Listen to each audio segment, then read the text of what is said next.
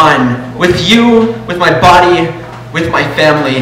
It was cool when you visited for Christmas, even though we didn't spend any time together. You just studied and studied and studied for that board exam so you could become a doctor, so you could fix people. I wish you could have studied to become a doctor who fixes our family.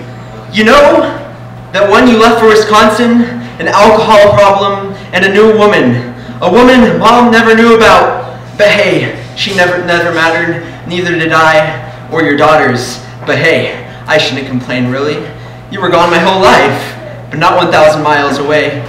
I remember being sent away from you in a Wisconsin airport, back to a home with a mother with manic depression and 2 clueless sisters with no father.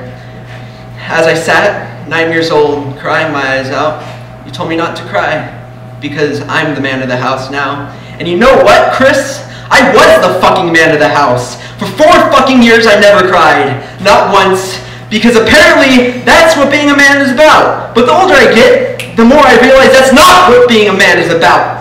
Being a man is caring about people. Being a man is accepting your weaknesses. Being a man has nothing to do with being masculine, but being a fucking adult.